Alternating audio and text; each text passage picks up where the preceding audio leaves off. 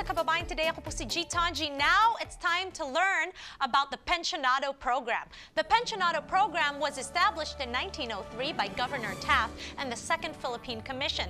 It was known as the Act 854 or the Pensionado Act. At the ending of the bloody war between the Philippines and the United States realized that it needed to promote good relations with the Philippine people in light of the recent bloody past. The program was established to place bright students into American universities as a gesture of goodwill and as a means of planting the seeds of democracy in the Philippines. The first contingency of pensionados numbered 104 and were from 37 various provinces from the Philippines. Kasama natin on Skype si Art Villarruz from Merced to talk about his father, Primo Villarruz, who was a pensionado. Hello, Art.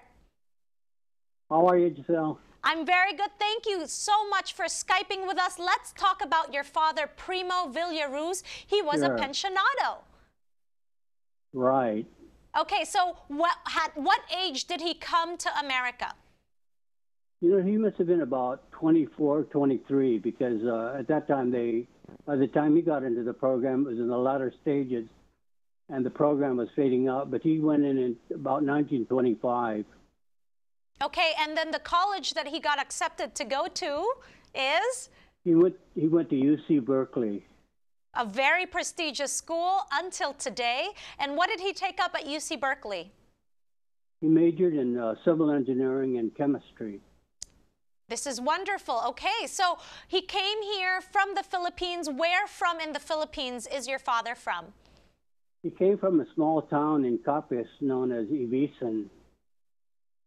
Okay, and so he came here as a pensionado, and as we know, the pensionados were required to move back to the Philippines when they graduated, but your father's story is quite different. Talk to us about that.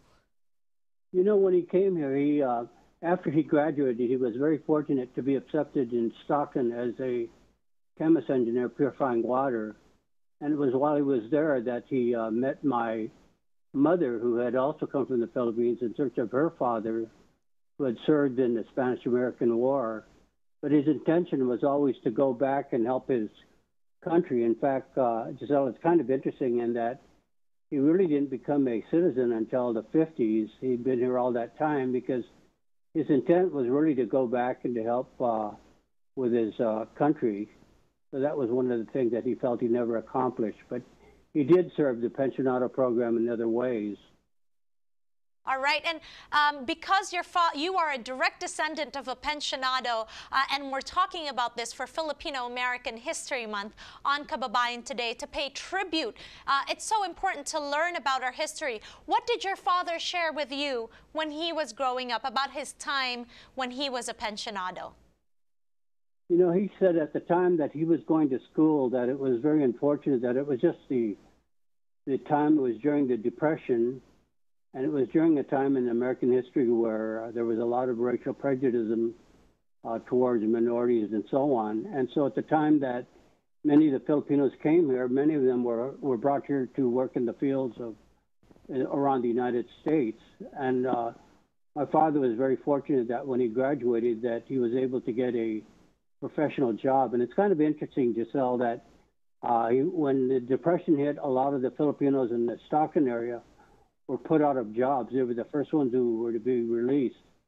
And so my father, because he had a professional job, was able to, would you believe, bought a house of prostitution and converted that into a boarding room and brought those Filipinos in from the fields and took care of them. So that was one of the things that as a pensionado, he felt obligated to help his countrymen. But that was just one of the few things that he did, because throughout his life, he was always in some leadership position of helping his fellow countrymen.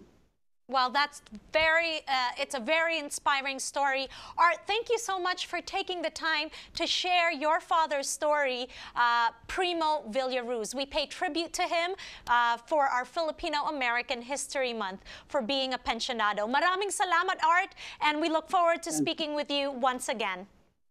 Thank you very much, Giselle. You have a good day. All right. Bye.